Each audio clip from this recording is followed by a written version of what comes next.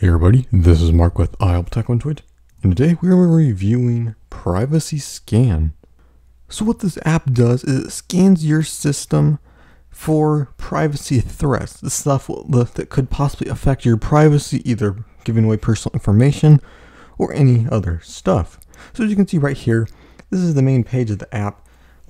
These are the apps on my system that could possibly have files that have problems for privacy. You can click this button right here to get some more information and help and all that stuff.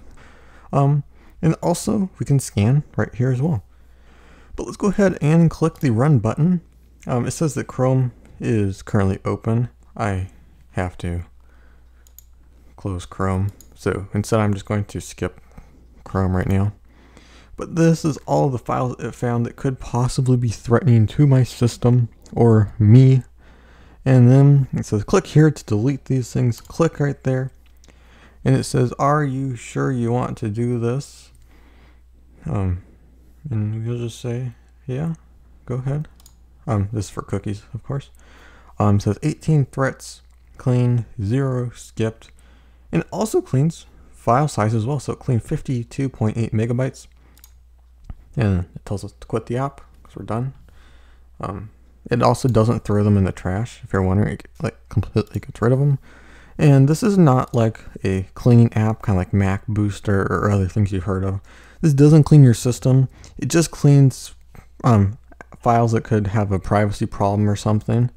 So don't get those too confused, but it's very, very simple and easy to use. Not much going on here, just kind of open and run, and it clears stuff. It's a great utility to have around if you're ever worried about privacy, or anybody should really have this. It's just great to have around so you don't have to worry about anything. But yeah, that's pretty much it. That was our quick review on PrivacyScan. I highly recommend it, and you should go check that out with a link down in the description below. Thanks so much for watching, everybody. Subscribe for more reviews.